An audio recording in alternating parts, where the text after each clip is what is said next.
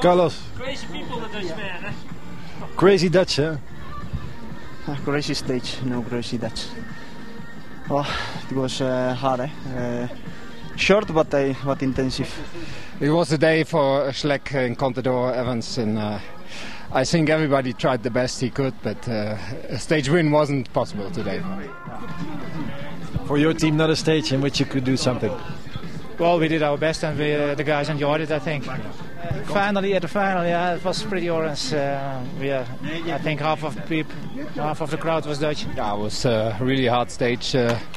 Awesome to ride up Alpe d'Huez with all the Dutch spectators and fans. It was a great feeling. It still hurt, but it was a really nice experience. You must have been the rider that got the most cheers of the whole mountain, I think. Yeah, maybe, yeah, I think so. It was really, really nice, all the Dutch people, and yeah, it was absolutely great. It's bend 7, eh? There it happened. Yeah, there was so much noise and so much.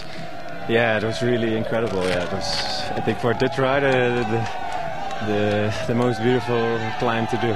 Did it help you?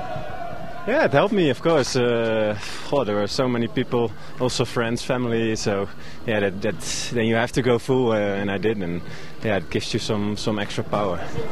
We try to do the best for the team, and we need to be satisfied.